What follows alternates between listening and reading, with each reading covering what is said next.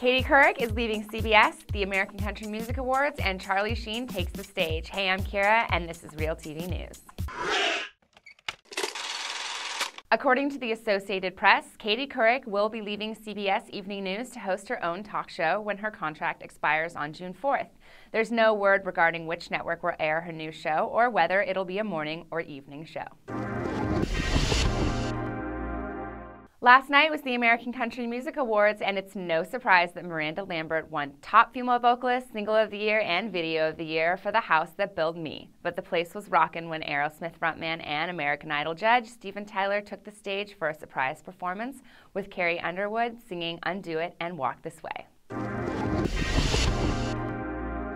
In Charlie Sheen news, his Torpedo of Truth defeat is not an option tour began over the weekend. And after being booed off the stage in Detroit, he somehow managed to get a standing ovation in Chicago.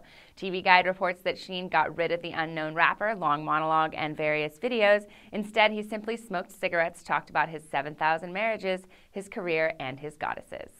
That's it for Real TV News. Check back on SideReel's homepage tomorrow for more of the latest entertainment news and buzz.